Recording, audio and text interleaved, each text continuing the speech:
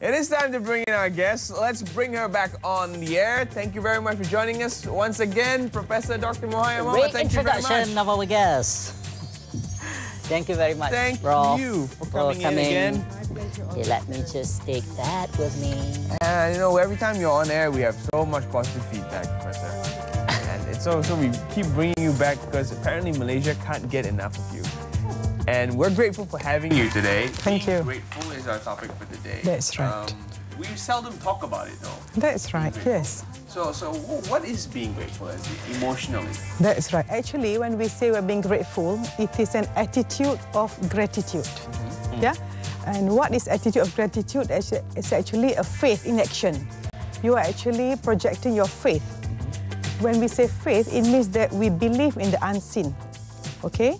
For example, there are two things I want to mention here. Are we being thankful or grateful? When we say thankful, usually we refer to human, you know, I'm very thankful to you for helping me. But when we say grateful, usually it's more to the Creator or God. And I'm sure all Malaysians believe in God. That is one of our rukun negara. Yeah? Okay. So when we say we are grateful, we are actually having a very strong connection with the Creator, highest God Almighty. We should be grateful for everything. If we wake up in the morning, yeah, being an eye doctor, how many of us actually feel grateful? My God, I can see the room. And if you are married, you touch, oh my God, my husband or my wife is alive. And you look at your children, oh, they're all normal, they are healthy, nothing happened.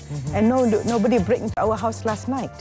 And when we go to the bathroom, we are able to perform our normal opening your bowel, passing your urine, it's all normal.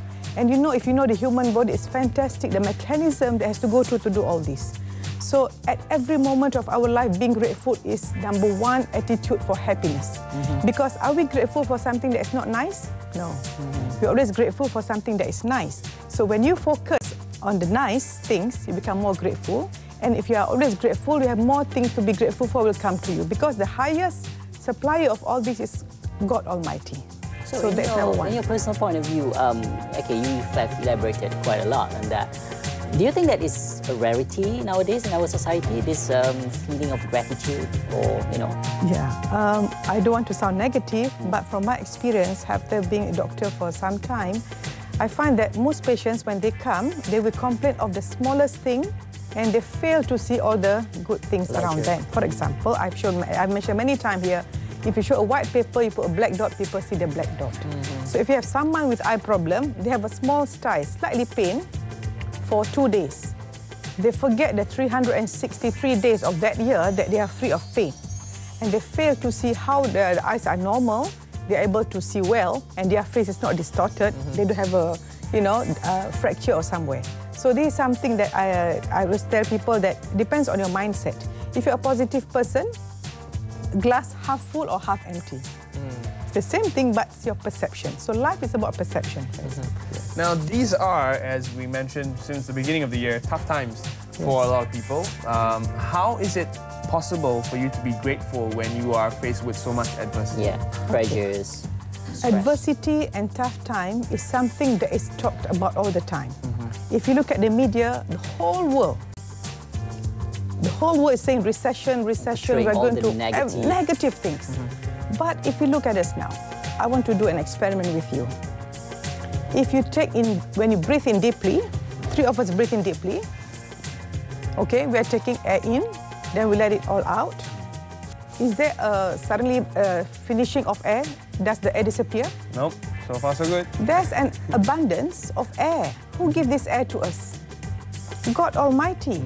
So when we are talking so much about economy, everything, we are very much into man-made things.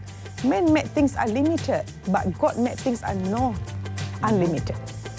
So I think the media have to play a role in which you must give positive messages and positive images and visualization to people so that they see abundance and prosperity and joy. Stop showing all the poverty, everything. We don't talk about trying to diminish poverty, but we should say promote prosperity. See, the power of language is very important.